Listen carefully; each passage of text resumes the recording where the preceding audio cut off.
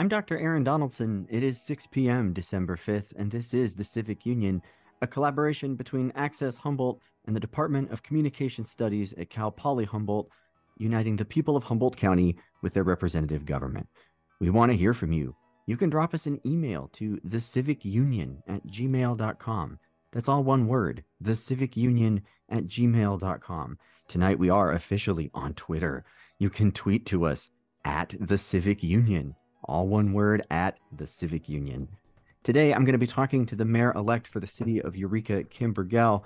We're talking about her making the shift from the Ward 5 seat to the mayor's office. We're going to get some background from the mayor-elect to contextualize her time in public service, and we're going to look at the issues facing the city of Eureka, California. A press release from Kim Bergel shared on Redheaded Black Belt says that in her almost 8 years on the Eureka City Council, Kim has worked diligently to improve the health, safety, and quality of life for her constituents. She worked for the Transportation Safety Commission to get Eureka declared a bike-friendly community, supported community projects like the Redwood Skywalk at the Zoo, which terrifies me, and passionately endorsed the return of the Tuwalet Island to the Wiyot tribe. She has worked with the police and mental health professionals to better serve the community, is dedicated to creating a fairer tax system for cannabis farmers and businesses, and she continues to show up and voice support for nurses and medical professionals fighting to achieve safer staffing levels and more reasonable working conditions in our hospitals and care homes. Mayor-elect Bergel, thank you so much for joining us here on the Civic Union, and welcome. Thank you so much for having me. It's just really exciting to talk to you. Thank you so much for taking the time. The first segment, we just really basically want to talk about the move that you're making from like the Ward 5 seat on the city council to the mayor's office. But if I'm not mistaken, you also represented Ward 3. You were elected in 2014 to do that. Is that correct? I did. I represented Ward 3 my first term, Ward 5 my second term, and that was due to Measure P, which was a measure that was passed to have voting done per ward instead of across the city.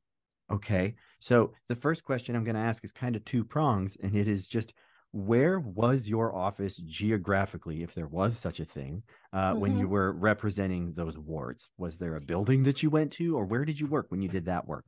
So I've always done my work out in the community. There really wasn't a building to go to. So, I've been to a lot of different meetings with people, but my favorite thing is to meet people where they're at. So I show up at a lot of events and have the opportunity to talk with people that way, as well as, having coffee, that type of situation. But yeah, now I'll have an office at City Hall, which will be different. But I still plan to meet people where they're at. Have you visited that Also, office in City Hall yet? Like, do you know I where it is in have. the building and what it's even like? Like, paint a picture of it for our audience, if you would. So currently, it's lovely. It's a lovely light yellow color with a couch and, a beautiful view of, the streets of Eureka, really. It's a corner office, so it is quite lovely. I'll be having office hours there from probably about 4:15 to 5:15 on Mondays. I work until 4 o'clock, so as soon as I get there, I'll be there to listen to folks. It's always exciting to inherit a new office. At least, that's how it feels in academia when we're Mm-hmm. constantly shifting between them. The next question then is just about like hierarchy. So, very, very basically, the mayor and the city council, these folks definitely work together on a pretty frequent basis. How would you describe the shift between your prior position to the new one, just in terms of like what that means you're going to be doing, and where you are in the kind of like hierarchy of city government? Well, so as the mayor, you do not vote. So I will be able to break ties, that type of situation. Um, as far as that goes, I think, I'll be presiding over meetings. I have been mayor pro tem for close to 5 years now. Oh, So I have interesting. been presiding over meetings already. I think it's going to be really important to, again, practice providing a respectful environment for people that come to the meeting. This has been a challenge over the last several years. Mhm. We've all really been feeling that, but a decorum is going to be a huge piece of what happens in those council meetings. That's my goal. Well, it's an understandable one. We want to talk to you a little bit more about that a little bit later. I'm curious if you could elaborate just a little bit about how your office as the mayor then would situate in relation to like county and maybe even state or federal governments. Is that a fair question to ask? Like what relationships, Sure. if any, exist there? Sure. So currently, I do have relationships with several of the Board of Supervisors, and I'm looking forward to working with Supervisor Arroyo on some of the things that I find important. I have worked with State Senator McGuire on issues regarding homeless encampments and trash and um, environmental degradation. And I look forward to working with him on other things. You know, currently, one of the biggest things I'm working on and will continue to work on is mental health. It's a critical piece of a healthy community. So even as mayor, even without a vote, I will have a mayor's initiative, and I'm really looking forward to continuing building on the city's work this far. And this is work that you've been working on quite a bit. We'll get into that a little bit more in the Sure. next segment. I'm curious, do you feel like your relationship with any of those folks changes at all as you step into the mayor's office, or is it just kind of more of the same, just kind of collaborating and working with people to get things done? Collaborating and working with people to get things done. Yeah, That's the priority. fascinating. Okay, so take us through a typical day on the job before you ran for the mayor's office. Like, what time did you get up in the morning? What do you do to prepare for work? What sorts of things do you do as the day goes on? Do you take your work home with you at the end of the day? I think we all do that a little bit. Yeah, yeah. So, just to be clear, so as a council member and as mayor, it's not a full-time position. Right. So I work currently at Eureka High School in a life skills classroom. I'm an aide in that classroom, and I teach reading, social emotional, and math to kids and excuse me, to students. Mm-hmm, They're a little mm-hmm, older than kids these mm-hmm, days. mm-hmm. And that Um, language matters, you bet. yeah, it does. It does. And I feel really blessed to have that opportunity to be with our youth. I think, being that our youth is our future, it's really important to invest at this age and younger to create the future we want, for sure.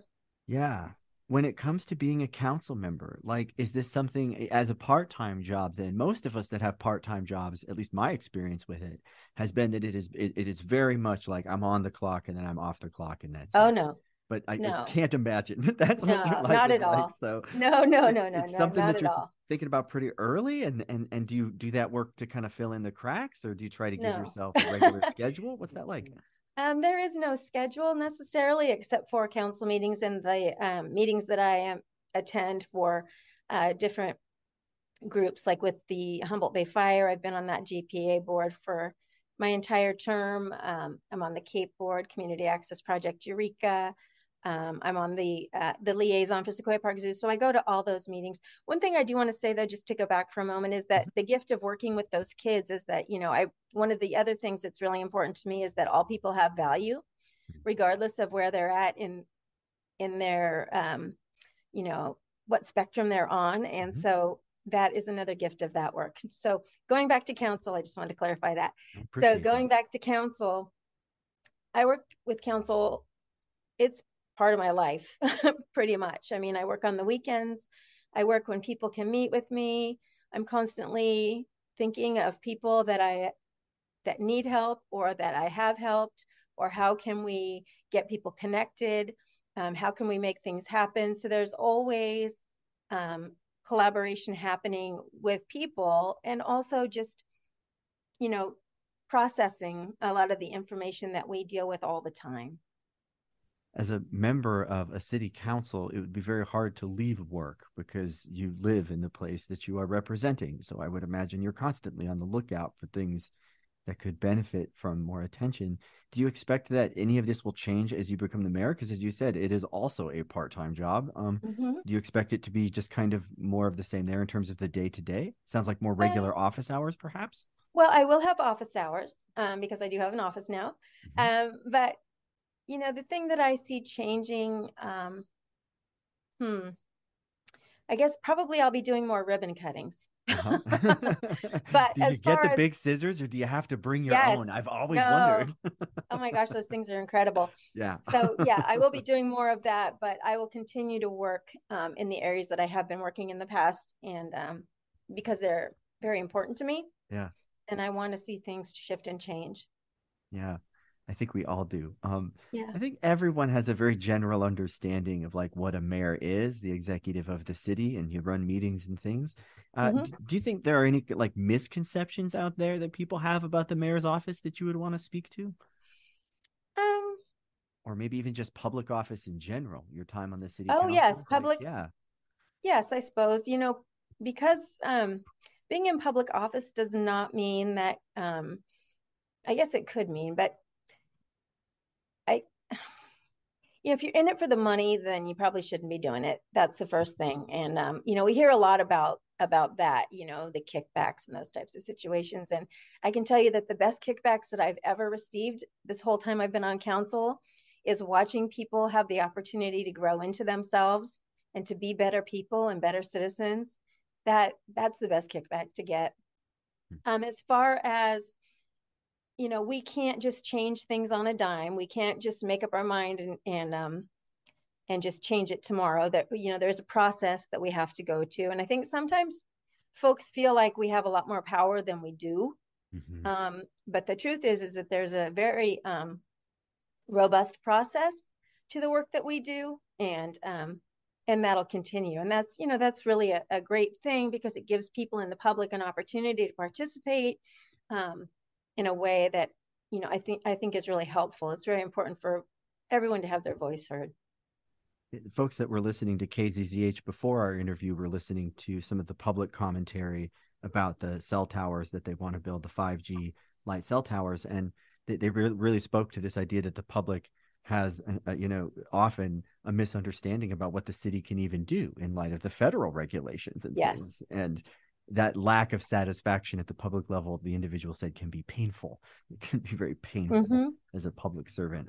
That made a lot of sense to me. So that's kind of a misconception. What do you wish everybody knew about public office or about the mayor's office? Like, what are there little secrets that the public just isn't aware of or doesn't take the time to know about that could maybe plug us in a little bit more? you know no, I wouldn't say that that would be the case. What I would say though, as a public servant and as your next mayor, I hope that people feel like they can reach out, that we're available, that you can come to public comment, that if you have an issue, you can call on the phone, that you can meet with me in my office. And this has been true with other council members, the council members that we have in place now, we're available. And if there's something going on, call us, email us. It's important. A lot of times it seems that folks get on social media and have their say without even connecting with us and giving us an opportunity to support them in their idea or to help them figure out ways to make it happen or the reasons why we can't. But yeah, I would hope that in this next season that folks would really realize that we want to hear from you.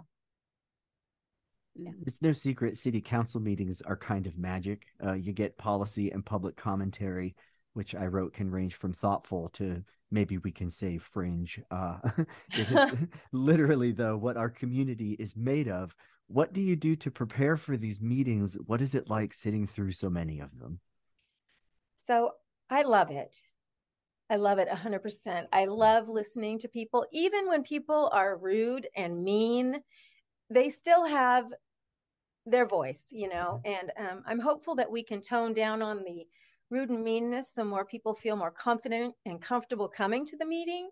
Because, Yes. I worry about that sometimes people who really want to speak won't come because they don't want to be attacked or called out or, made fun of or, for their opinion.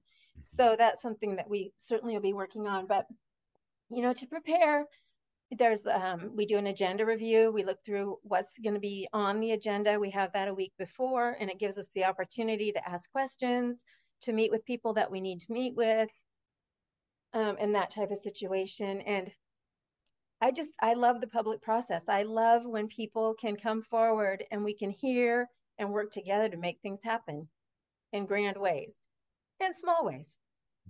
Do you have any favorite memories that you'd like to share from any of these meetings in the past, or just any moments in particular that really stand out, Oh my gosh, preferably in a good way? in a good way.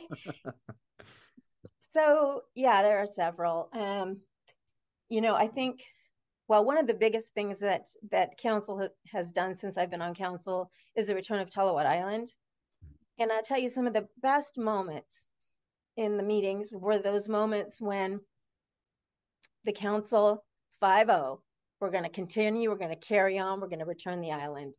You know, those moments where we had public comment, where people were really interested in the healing of our community. Those types of things were really amazing. And then also, you know, working as I did out in Palco Marsh for that year before we vacated it, it was really interesting. And it was nice to watch people really start to understand that, you know, addiction, not all people, but many people started to understand that, you know, addiction is not a moral issue, and that people that are homeless, you know, they didn't go to kindergarten and say, you know, when I wake up, when I'm, you know, 20, I'm going to be a homeless person and live out in the weeds and trash and do drugs, you know.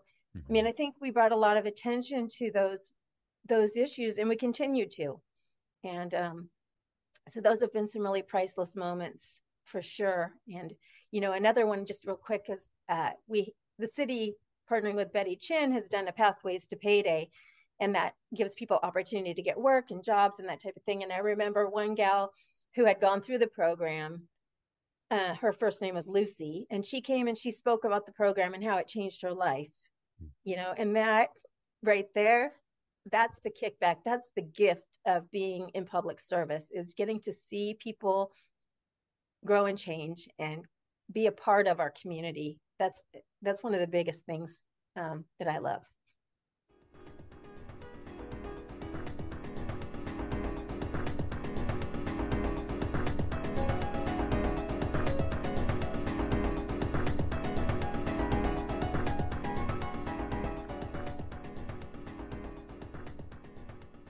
You are listening to KZZH 96.7 FM, streaming on kzzh.accesshumboldt.net. Access Humboldt, local voices through community media. My name is Dr. Aaron Donaldson. It's December 5th, and this is the Civic Union, a collaboration between Access Humboldt and the Department of Communication Studies at Cal Poly Humboldt, uniting the people of Humboldt County with their representative government. We want to hear from you. You can drop us an email to thecivicunion@gmail.com. That's all one word. You can also find us on Twitter at the Civic Union. Today, we're talking with the mayor-elect for the city of Eureka, Kim Bergel. We're talking about her making the shift from the Ward 5 seat to the mayor's office. We're about to get some background from the mayor-elect to contextualize her time in public service, and then we'll be looking at some of the issues that we've already talked quite a bit about that will be facing the city of Eureka, California, as she steps into that office. Mayor-elect Bergel, again, thank you so much for your time. I was wondering if we could just go back a little bit. Could you tell our listeners, like, where you were born? Do you have a first political memory? It's one of my favorite questions to ask. Sure. So I'm born and raised in Eureka, homegrown, I like to say. I grew up right near the zoo, actually. Went to Washington Cool. Elementary, Winship, Eureka High. And I've been here almost my whole life. Of course, I left for a short time, but came home because this is the place that I love. And, you know, I got to raise my kids here, and it's just been a real gift. And what was the other question? I'm sorry. Do you have a first political memory? I tell people that when I was a kid, I saw George H.W. Bush take the oath of office on TV. Mm-hmm. And for some reason, that just always stuck with me as being a moment where I'm like, government is a thing and it is important. And I just like asking people if there's a similar moment for them that situates, you know, a representative government, at least in their lives. Sure. So I would have to say that this is kind of funny, actually. It's not really but my first memories of politics were Jimmy Carter and his brother, the peanut farmer, and the beer. So Uh-huh. that's It where just sounds quaint in hindsight, doesn't it? it truly does. Yeah. Yeah. Those were my first experiences. And yeah, and it's interesting because I love Jimmy Carter to this day. You know, what a great example of public service and civil service and humanity, you know. Literally building houses, probably as we speak. Yeah, in his 90s, Yeah, you know. yeah. I want to be Why? like that. It's an ambitious goal, and I appreciate it for sure. Why did you get into local politics? Like, what you know, made you decide to run for office or get involved? So I have two kids, and they were small at the time, and we would ride our bikes all over Eureka. We'd ride our bikes to school, to the market, to wherever. And transportation safety was oh my God, it was awful. It was Mhm. terrifying sometimes. And so I got on the Transportation Safety Commission for the city of Eureka, and I stayed on that. It was almost 8 years, trying to figure out solutions. So we were part of, the zoo area, um, and some of the changes on F Street. We were involved in a lot of the Heads Up campaign, uh, making Eureka a bike safe or a bike friendly city. All of those things happened on the Transportation Safety Commission, and that was wonderful. I really enjoyed that. My son would go sit behind me in the dais playing with Legos. It was just it was a really great time. Um, and as my time was coming to my second term was coming to an end, someone had reached out to me about running for council because I'm one of those people. I love the council meetings. I would watch them. I watched them for a long time prior to the meetings, and they were just so interesting. And we look forward to Tuesday night. In fact, my kids. I remember there was this time when someone asked them, have you ever had a TV dinner? And they said, yeah, we have dinner in front of the TV every Tuesday, during council meetings, not every Tuesday, but during the Uh, council meetings. And for the that was council so meeting, of true, course. of course. And I remember my very first council meeting I got to go to. Oh my gosh, I was like in awe. I was just so grateful to be there. And it's such a different vibe and different energy to be in there. So what ended up happening was someone asked me to run. And I said, no, I didn't really think that was something I wanted to do. And then the next council came in, and to be honest, I got a bit of a resentment. Um, and, as you know, or you may not know, but the Jefferson Project now, the community center is thriving. But what I had watched, which is awesome, things work out the way they're supposed to. But what I had watched was a council prior to the new one who had worked vigilantly to get the money to support this community center and to make it happen. And so, first or second meeting coming in the new council put the kibosh on that. And that was really frustrating. And as I said, it all worked out the best it could. They're thriving at the Jefferson Community Center, and it's wonderful. And then the second resentment, and this one, I have so many great feelings about this now. But uh, Mayor Yeager had written an apology letter to the Wiyot tribe regarding the massacre and those things. And when he brought it forth to council, it got leaked early at the Times Standard. And when he brought it forward to council, council was concerned about litigation for the letter. And that was really upsetting to me, because if you're going to make an amend, that means you're going to change, and you do it for free and for fun. You don't do it because you're worried about litigation. That was just so unreal to me. So when I was asked again to run, I decided to. I was like over that. And so I did, and I won, and I'm so thankful for that. I won by 46 votes, I think it was, or yeah, I was down 101 and I won by 46. So Wow. it was a big shock, and yet I'm so thankful for that. And that's how it all began for me. It's a fascinating story, and I can absolutely appreciate with the bike transportation safety as a regular cyclist, as a parent. It's so important, and you feel so vulnerable out there Mm-hmm. without any of that infrastructure. And I want to continue to applaud that work, just in terms of what you do to acknowledge and own and account for the legacies of settler colonial genocide that are as real here on the coast as everywhere else.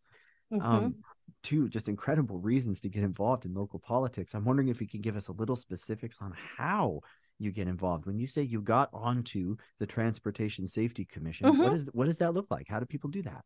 Well, so I was blessed. My kids went to a preschool with Jeff Leonard, who was on council at the time.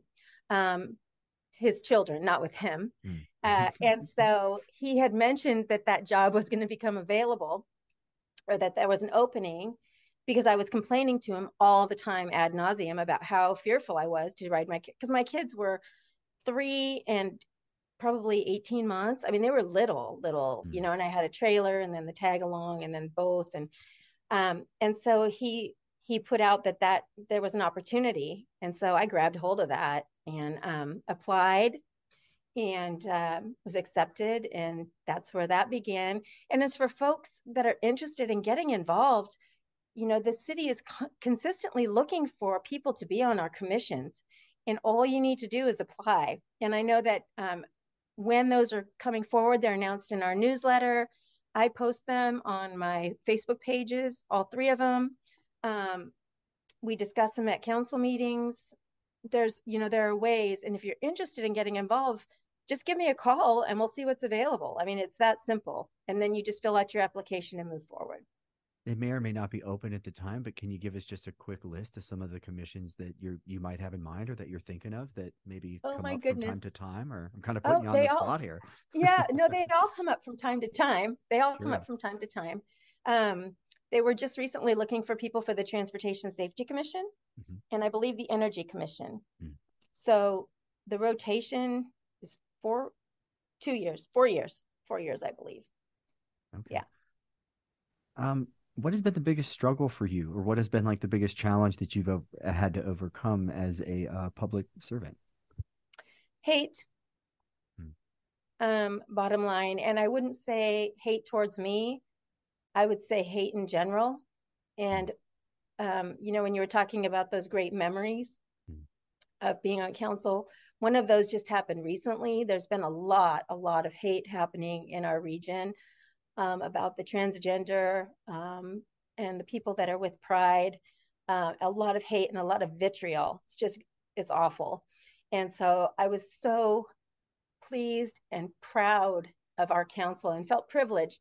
We all dressed up at our last meeting. I don't know if you saw that, but each one of us wore a color of the rainbow. Mm. And so we had a rainbow across the dais saying, you know what, we stand firm with love and not with this kind of vitriol that's been happening.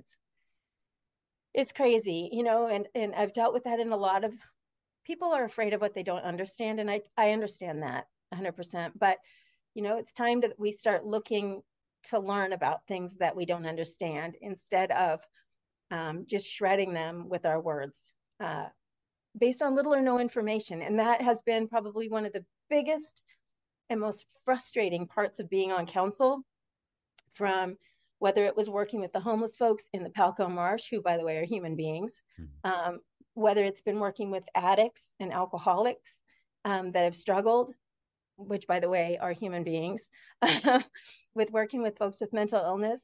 I look at some of these sites on social media and some of the folks, the things that they say, and posting videos of people in a mental health crisis and thinking that that is funny. Mm. Those are the kinds of things that I find most problematic. I believe that we can all talk and we can all reason things out. We all agree on something, and it's to start there. Begin there and build. And unfortunately, there's some folks that just feel the need to be mean spirited and unwilling, and so that's been a huge frustration. And I think we can all, agree, and it's been demonstrated that that behavior has been normalized. That kind of really flamboyant displays of aggression and hate towards vulnerable populations, but also towards members of city government and state and federal government. Mm-hmm. It's become much more of a show, much more of a display. Mm-hmm. And I definitely want to pick your brain a little bit about this in the coming segment, but Sure. I just really want to ask you, you had a very interesting campaign for the mayorship. You ran unopposed.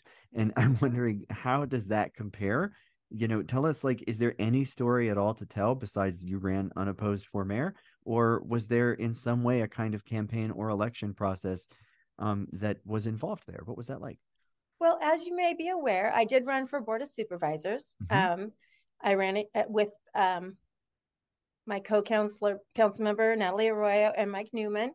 And the reason I ran is I really felt like these issues, the mental health, the problems that we're having in our city, the fact that the city, takes the brunt of a lot of these issues, and we, it's a lot happening in our city, more so than probably any other because we're the county seat. So I did run for supervisor and I did do a heavy campaign of door knocking and all of those things. So to be quite honest with you, I was very grateful to run unopposed and It's to like a not gift, knock right? all the doors again, Right. right? Yeah.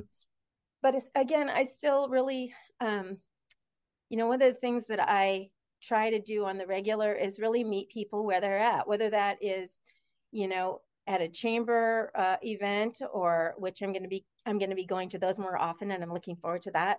Whether it's in Palco Marsh, whether it's sitting on the side of the road with somebody who's having a really hard time, whether it's a business owner that's frustrated, I get to be, I like to be face to face and to have those conversations in a way that we both, first of all, that they feel heard, and potentially we can come up with something that's going to work for them, and that, I love that. Do you have any messages or anything to say to people that might be considering a career in politics, or maybe people that never considered a career in politics that could be listening? What Mm-hmm. about to people who might just choose to ignore politics altogether? Yeah, well, I would say again, your voice is important. Your voice is important. Your voice is important. And, we make change in small ways all the time. And if you're interested, get involved. And there's a lot of ways to get involved. And maybe you don't want to be in city or state government. Maybe you do. But a great starting place to see if you like it at all is to come to council meetings, to voice your opinions, to get involved with the community, to show up at different things, cleanups, Arts Alive, Friday night markets, Thursday night dance, concerts, and everything in between. Meet the local business owners, get involved. I This think is our it's city. This isn't my city or the council city. This is our city, and it's important to pick up an oar sometimes, right? absolutely. I think people often feel like that work individually maybe doesn't make a difference. But as I was driving down here listening to the public comment of one of the city council meetings, I found myself thinking about all of the different ways that members of the community standing up and voicing their concerns and being, listing their name and where they live, Mm-hmm. that works in the community for people to kind of see themselves in that deliberation, or to maybe just to hear that opinion is out there and to say I disagree with that opinion. And then it's a question of, how are we going to get involved in our community? A lot of people feel very alienated. A lot of people get very, very apathetic, or they are, Mm-hmm. or just generally overwhelmed. Mm-hmm. Any thoughts for those folks about how to kind of shake those feelings off and get a little more optimistic with what's possible? uh, Show up. Mm. Show up to some of the events that we have in our city. Show up to, like I said, the cleanup. Show up to a council meeting. um, Meet with the council meeting, meet with the mayor. um, your voice is important, and that's one of the main things I want to get across. Is sometimes we can't do everything that everybody wants. We just don't have the power to do that. But listening and finding ways to find solutions together, and disagreeing respectfully when we can't, there's that word again, huh? Respectfully when we can't, moves us way ahead in the game. And this is our community. This isn't, like I said, it's not my community, it's not council's community. We're all in this together, and we all need to step up and, you know at least allow our voice to be heard. Is it getting harder to show up? This is where I want to ask the question. It feels more and more like we're facing a real crisis in terms of public confidence in governing. This Mm-hmm. manifests itself in terms of apathy, but also hostility. Mm-hmm. Um, have you experienced a meaningful shift since 2014 or so? And now I think that's a very that is an especially important time to be in politics, given the election of 2016. Have you experienced? It sounds like you're experiencing a pretty substantial shift in this regard. Yes, yes. So, when I was first on council, we had many public commenters. We were working through the whole Palco Marsh issue, with the environmental degradation, the folks living out there, the crime, and all of that. And we had people come to council meetings. A lot of people come to council meetings and do public comment and disagree. But they disagreed without name calling. They disagreed without putting people down to make themselves feel important. I mean, of course, you had a few of those, but certainly not like we have now. And it wasn't as, you can just feel the mean spiritedness coming out now.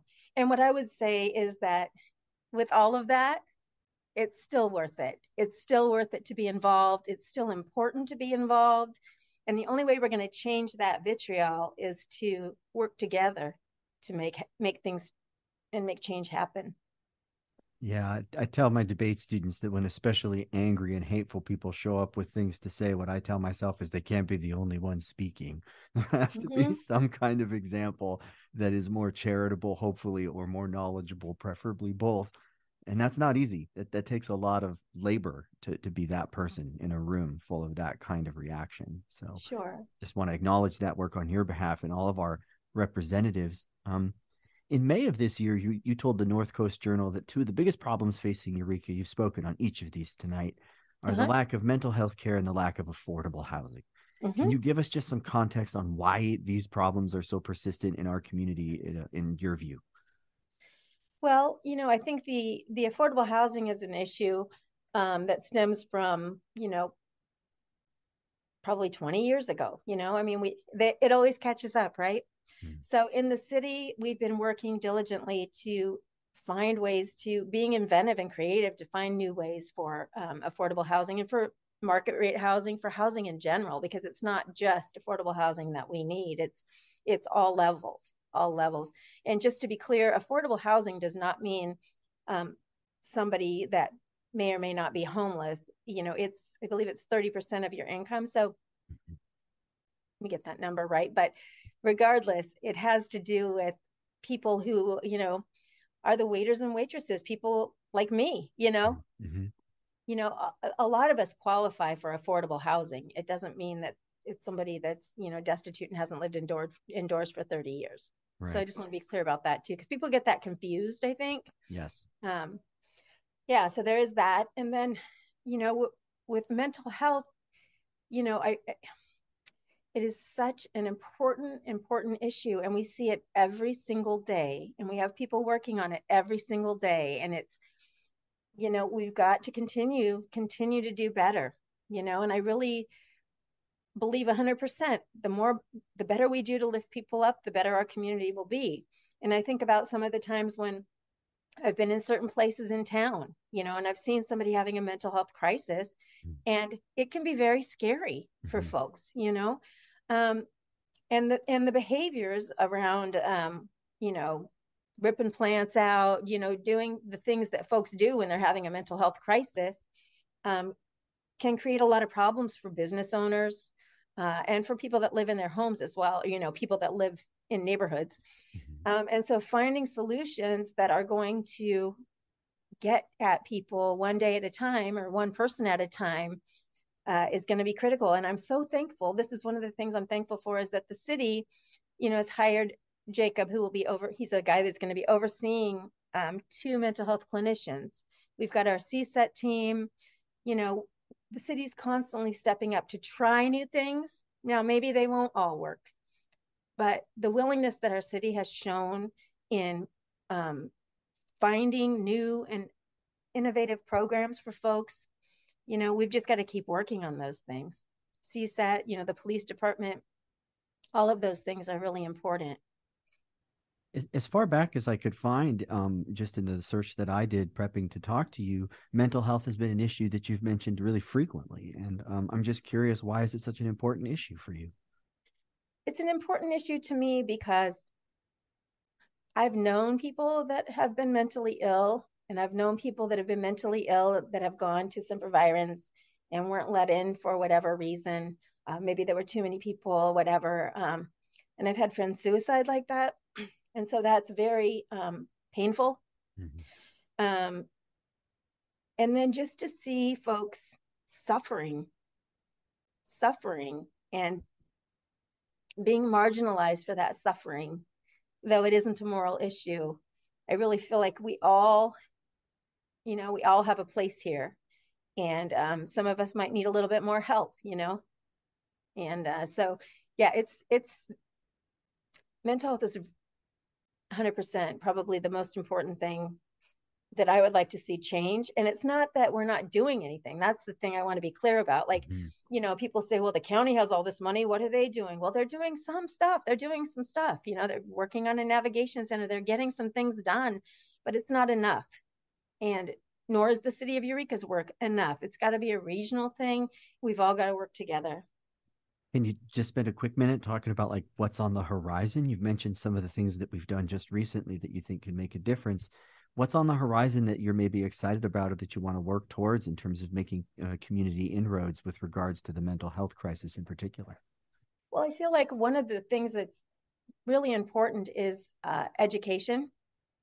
Education. Mm-hmm. COVID really, I believe, has exacerbated the problem with folks. Mm-hmm. Mental health doesn't discriminate. It doesn't care if you live outside or inside. It doesn't care if you're, making triple digits or if you're, barely making it. Right. Mental health, it doesn't discriminate. And so that's really something that's important. So, I think that educating folks on that and really looking at stigma reduction, because people don't go get help because they don't want to be looked down on, they don't want to be made fun of, what, for whatever reason, they don't Mhm. want to be that person, they don't want to be feel shame like that. And the truth is that it's nothing to be ashamed of. I mean, so many people experience problems, and so really educating folks on what that can look like, and getting people's stories out there. We're afraid about what we don't understand. Well, when we hear other people's stories, it helps us to understand. And when you see that person and you see where they've come from and how far they've come, um, you know, it really, I mean, some of these people, it's really magical to watch their lives just grow and change. It's just beautiful. So that's part of it, education, and working against stigma. And then just continuing to look at what innovative programs can we use to help folks and support folks. And again, I've heard this, well, when's my turn? How come I'm not getting any of this, these kickbacks or this kind of thing? And, you know, I in my mind, I think to myself, well, I'm pretty grateful that I'm not in a position where I need those types of situations. You know what I mean? Like, Mhm. and it's important to be able to have that kind of compassion to lift each other up. I think that the kickback to folks like that has to be seen as something that is less about an individual and more about a society. I think you've spoken about this a little bit at the top, where society is better when all people are valued and all people are seen and all people are 100%. respected. And we can't really put a dollar amount on what it means to have people that aren't having panic attacks in our neighborhood, let alone dealing with the depths of addiction and houselessness and things like this. So yeah, I just really appreciate your nuance in dealing with that question. And it's a good example of a fairly profoundly ignorant approach to some of these issues.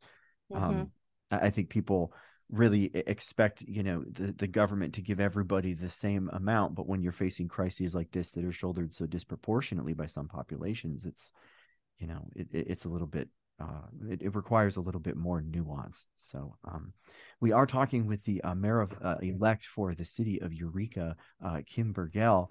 This is the Civic Union, and we want to hear from you. You can email us at thecivicunion@gmail.com. You can send us a Twitter to @thecivicunion. We've just been talking to Mayor-elect Bergel about making the shift from Ward 5 to the mayor's office. We've gotten some background, and we're just spending a little bit more time diving into the issues facing the city of Eureka, California. If you got any comments or questions, that's thecivicunion@gmail.com or @thecivicunion on Twitter.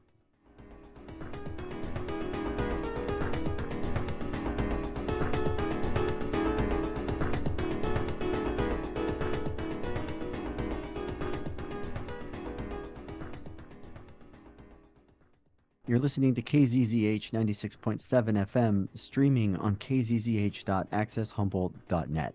Access Humboldt, that's local voices through community media. My name is Dr. Aaron Donaldson. It is December 5th, and this is the Civic Union, a collaboration between Access Humboldt and the Department of Communication Studies at Cal Poly Humboldt, uniting the people of Humboldt County with their representative government. We're talking today to the mayor-elect for the city of Eureka, Kim Bergel. Kim, thank you for spending the hour with us talking to you. I really appreciate it. I'm wondering if we could turn now to the conversation about houselessness. You've spoken just a little bit about why this problem is so persistent within our area. How would you describe the state of the problem? How big is this problem?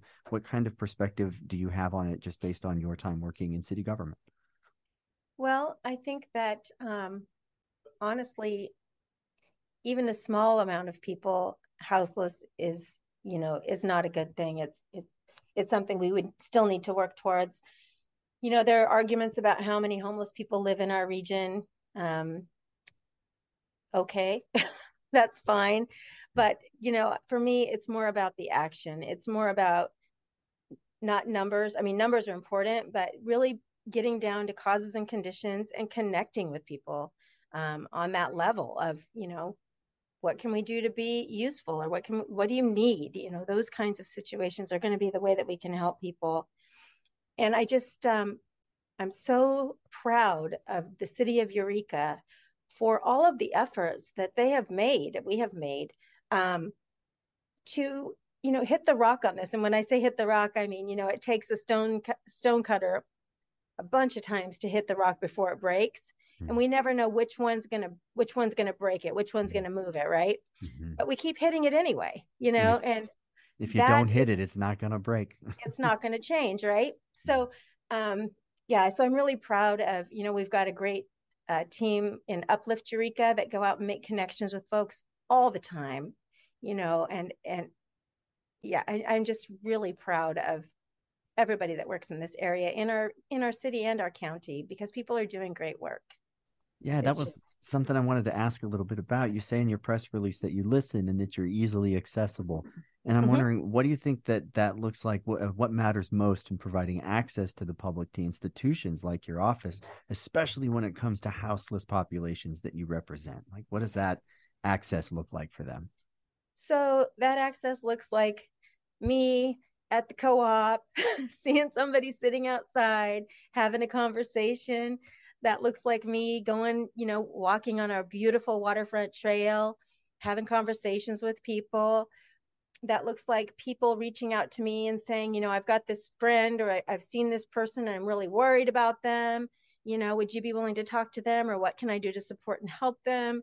During COVID, I spent a year, well, almost the whole 1 year. It might not have been that quite that long, but down at Free Meal, St. Vincent de Paul, I got to volunteer there. Saved my life. Saved my life. I mean, what a gift to be able to give back during such a rough time for folks. And I got to meet a lot of people there and get referrals from people there too. People from there, not that work there, but people that are actually came to eat there would say, hey, Kim, this person's having a really hard time, or whatever. And I can either find them, or I can reach out to the resources that can find them and find out what's going on and do what we can to support them in that moment. And, I just want to say this, because there's this whole business of, well, they won't take the help, you know. Hmm. And you're right. You cannot manufacture willingness. That's absolutely true. But I can treat people as human beings and make those connections anyway, so that when those particular folks are ready to have the help, which happens, maybe not as soon as we'd like it to, but they know that there's a place that they can go. They know that there's someone that they can talk to. They know that there is help available, and I think that that's really important to recognize, is that those connections that we make with people that I get made fun of sometimes for, are important and critical in supporting each other. You've spoken about the stigmatization that comes with mental health and houselessness, and I think that it's a point worth making. Like when it comes to public welfare, it's hardly the most corrupt stuff we see. It's some of the most underutilized forms of welfare because of the stigmas that are attached to it.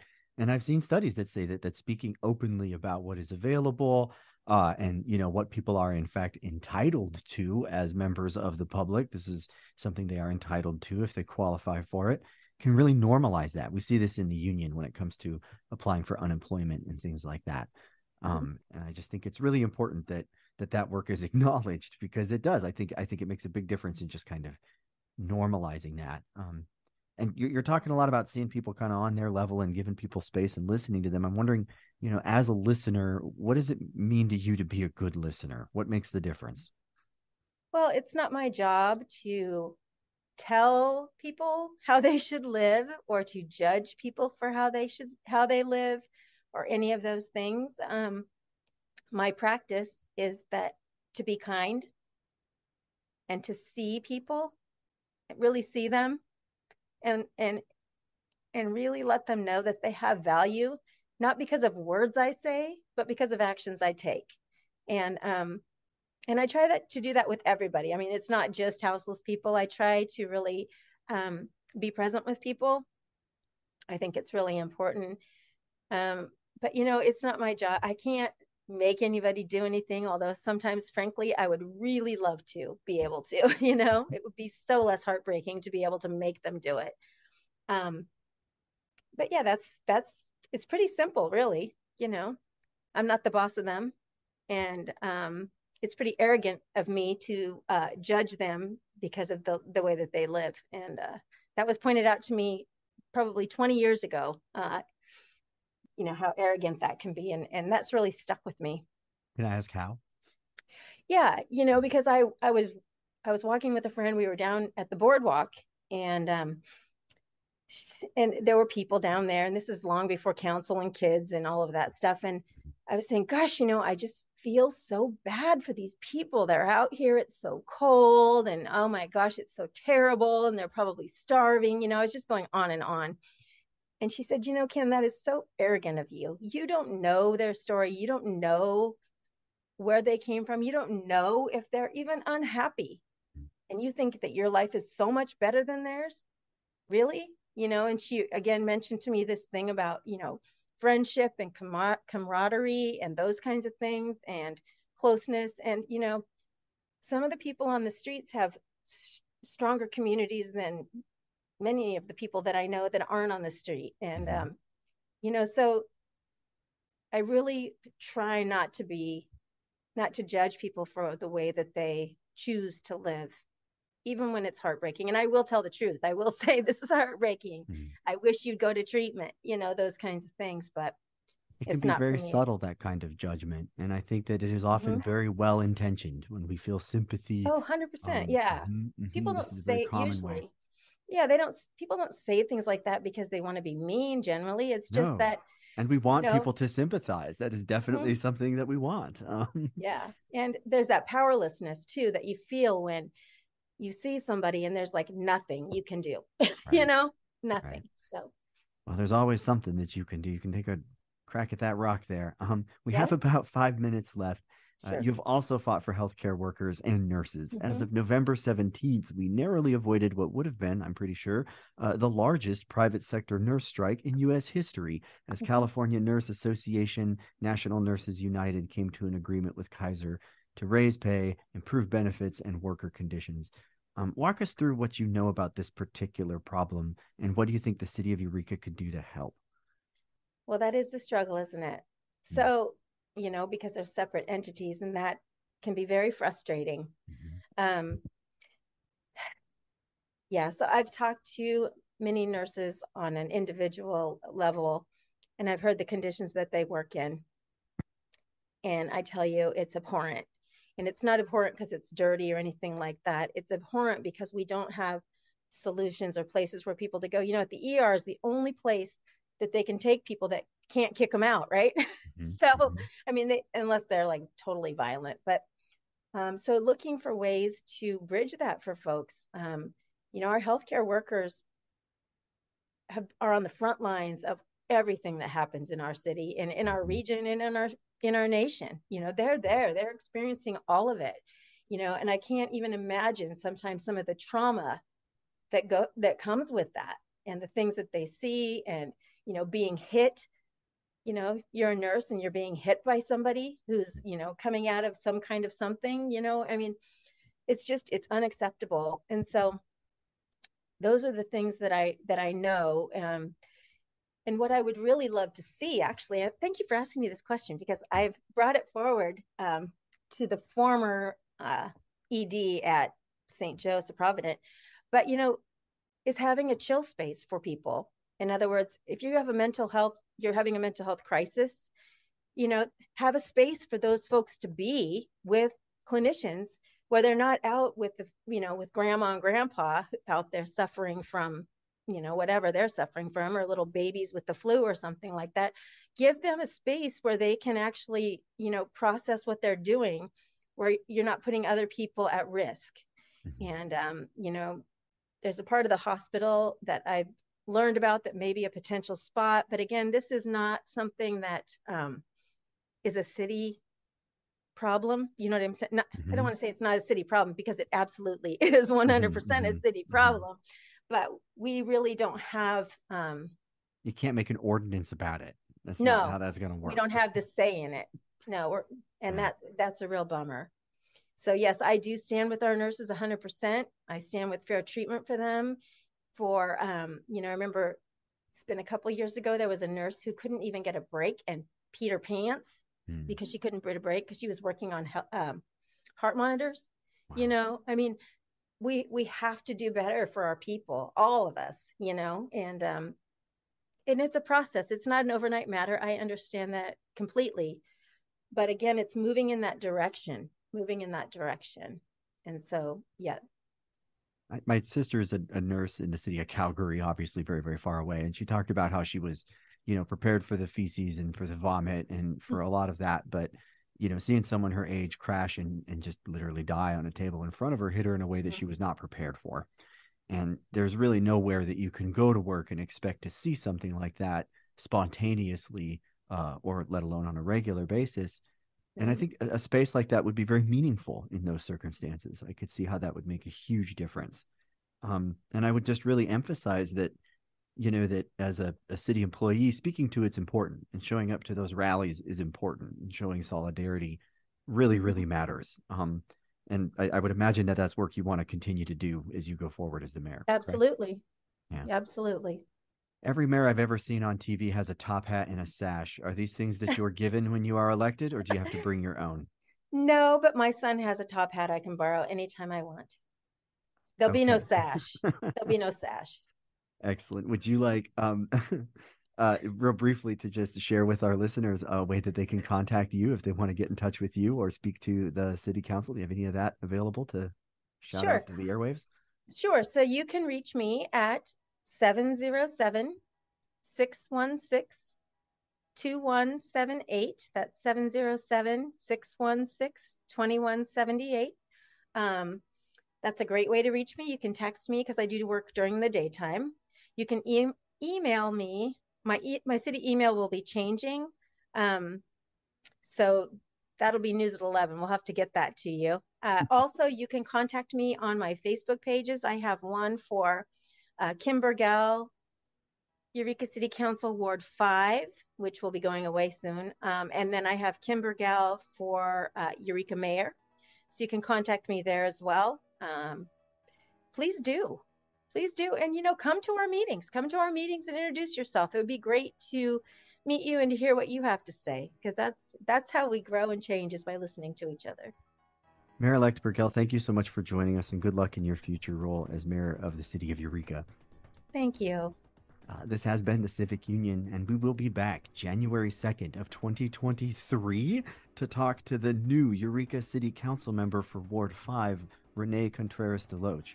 I want to thank again our guest, Mayor-elect Kim Bergel, as well as Nate Dogg, the co-creator, producer, and engineer of this show. So far, he has also booked all of our guests. We will be interviewing more local government workers. Do you know any? Do you have any issues that we can talk about? Why not send us an email to thecivicunion@gmail.com. That's thecivicunion@gmail.com. You can also tweet at the Civic Union on Twitter. Coming up next is one of my favorite shows, seriously, Living with Your Dog with Charlotte Peltz. I am Dr. Aaron Donaldson. Thank you so much for listening, and stay tuned to KZZH 96.7, local voices through community media.